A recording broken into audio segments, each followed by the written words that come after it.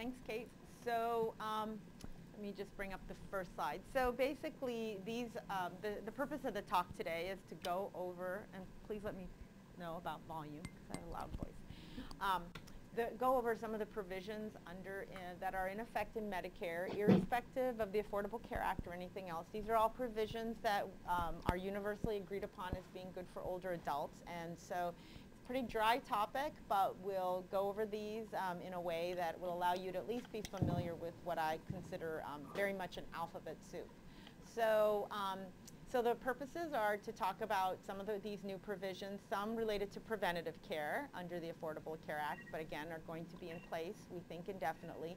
Some are touch upon briefly how the impact these have had on dementia and depression evaluations, just because those are so common in our population. Talk a little bit briefly about transitional care management and chronic care management, and last but not least, just talk about briefly to go over the provision for advanced care planning. So to talk about preventative care, I think it's just good for us to look at how different and how heterogeneous our patients are as they get older.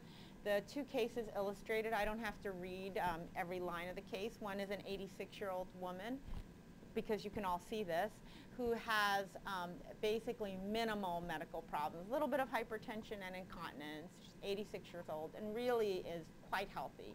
And so there's a panel of preventative care that you might consider for this patient that contrasts greatly with case number 2, who's actually a year younger but has CKD with albuminuria, very thin, has peripheral vascular disease, and the attendant abnormal labs. So very different type of approach to preventative care.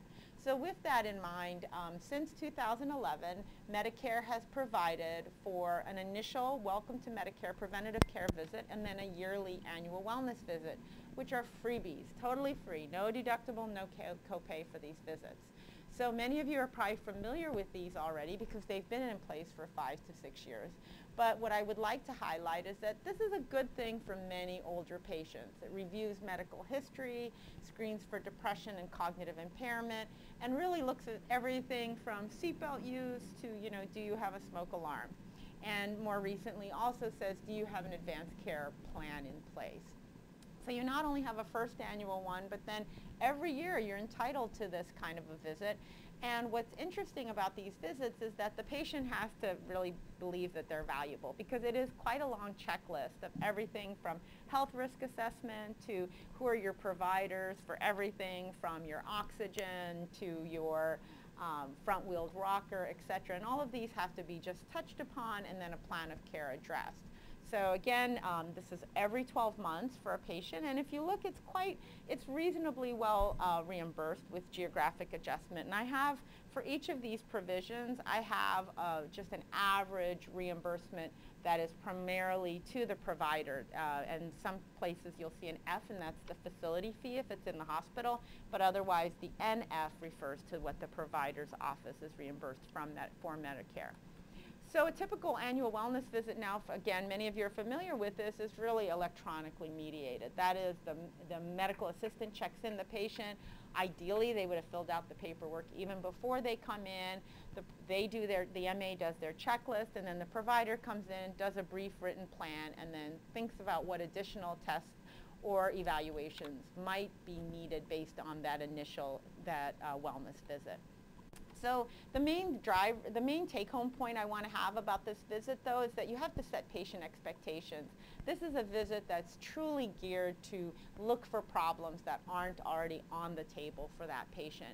If the patient says, well, I'd like to talk about my back pain, my other concerns, knee pain or whatever, you either have to have a modifier and have time to do the additional evaluation or bring them in for a second visit.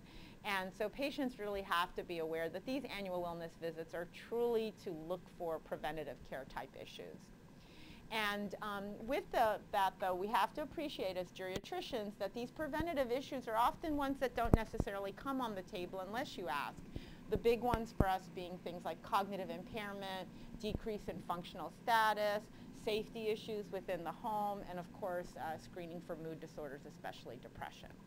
So touching back on those two cases I told you, then you're going to have to keep in mind that your patients are going to want different things that are largely based on their personal physiology and not necessarily their birth date.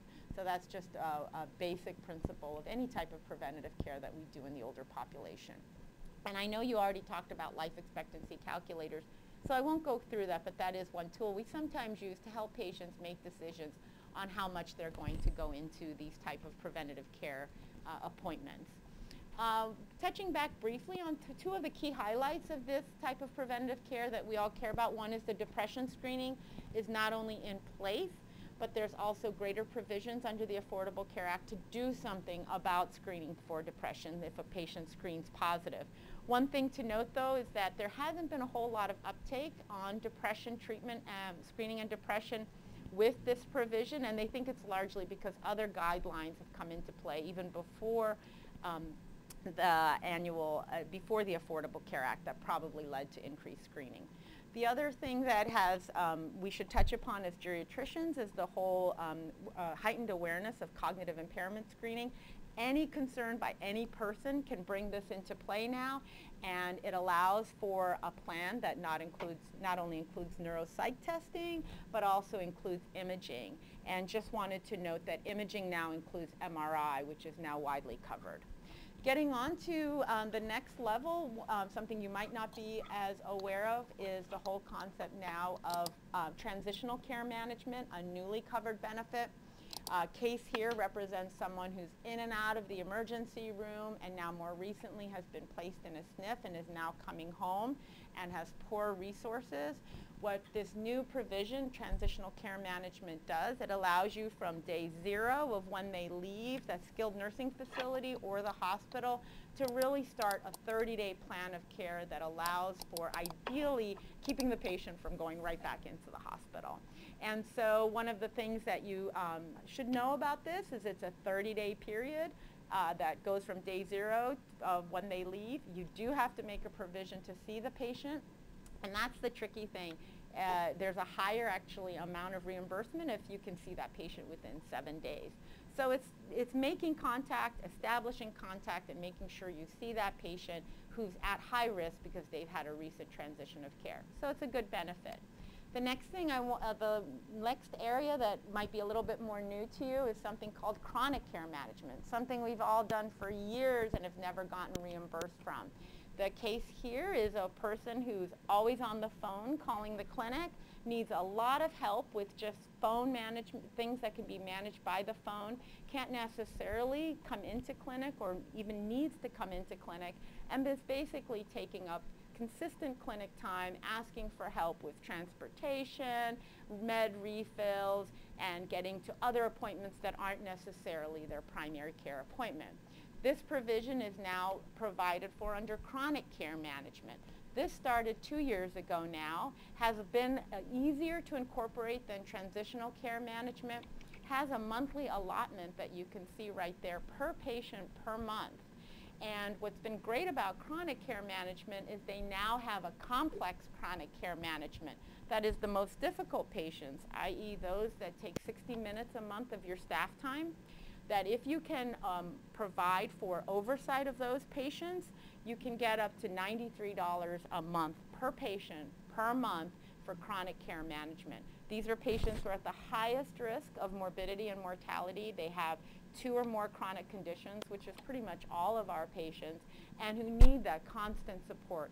They don't even need to come in to be eligible for chronic care management. What's been great is that they've even waived the consent process for this. It used to be that the patient had to come in and sign all this paperwork to be enrolled in chronic care management, but more recently they've decided that you can do phone consent, and the patient only needs to come in if they haven't been seen in 12 months. So that consent really just tells the patient what are they going to get, what are the expectations, and the fact that they can leave the chronic care management plan anytime they want to. So a great provision, and has just recently been put into place by many practices. And then last but not least, we want to talk about advanced care planning. This is the newest one, although complex chronic care management is actually the newest provision, but this is the next to the newest one, which is advanced care planning. This is now reimbursed as a separate visit. It requires a face-to-face and a minimum of 30 minutes of time dedicated to the idea that the patient is voluntarily making plans for how they want their end-of-life care to go. It provides for the forms and the other associated things that you might want to have in place so that people know what your wishes truly are. This can actually be billed multiple times during the year as the patient's status changes, for example, if they have a new cancer diagnosis, and it even provides for additional time of 30 minutes for additional time if it's a very, very complex case that requires a long family meeting. So that's a sort of a whirlwind tour of many of these new provisions. These are all here to stay. I think that the annual wellness visit is probably the one that we find many patients don't really see the value of. The transitional care management code is very helpful, but is probably the hardest to institute because you've got to do that day 0 up through day 30 documentation. The chronic care management code, we all agree, has been really great. They've pared down the level of paperwork needed to put it into place, and they now have this new complex CCM code for patients who take about 60 minutes a month of provider time, staffing time with provider oversight, of course.